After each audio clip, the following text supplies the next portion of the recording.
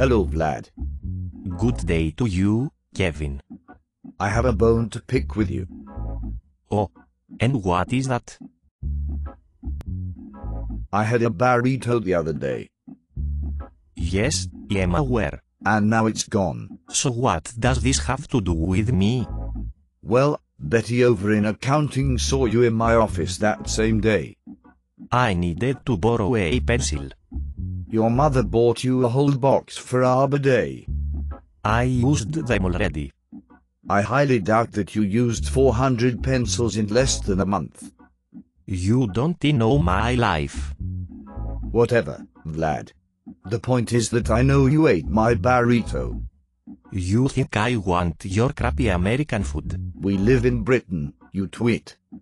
Do you have any proof that I took your burrito? If you were listening, I said that Betty saw you go in my office that same day, and it was obviously not to borrow a pencil. I don't like Mexican food. That's a load of crap, Vlad. Your birthday party was at a Mexican restaurant. My wife wanted to go. It wasn't my decision. Vlad, What? you've been divorced for over 4 years. I forgot. The point is that you took my burrito, Vlad, and I want you to buy me another one. I don't have to take this from you. You're a horrible friend, Vlad.